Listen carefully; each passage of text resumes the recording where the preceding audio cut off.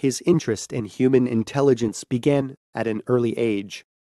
In his case, however, the interest was intensely personal.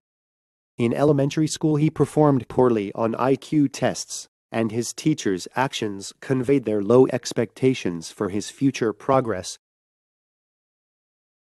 Everything changed when his fourth-grade teacher, Mrs. Alexa, saw that he had potential and challenged him to do better. With her encouragement, he became a high-achieving student, eventually graduating summa cum laude from Yale University.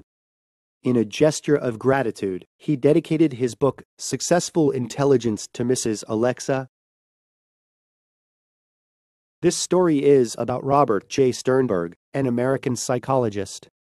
He is professor of human development at Cornell University.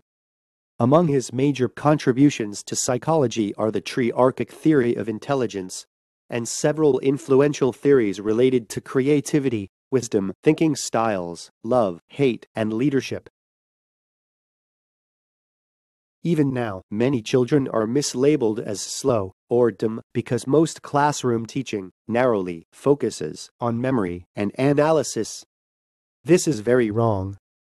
We should not recklessly conclude that children who are currently perceived as low achievers will also do so in the future.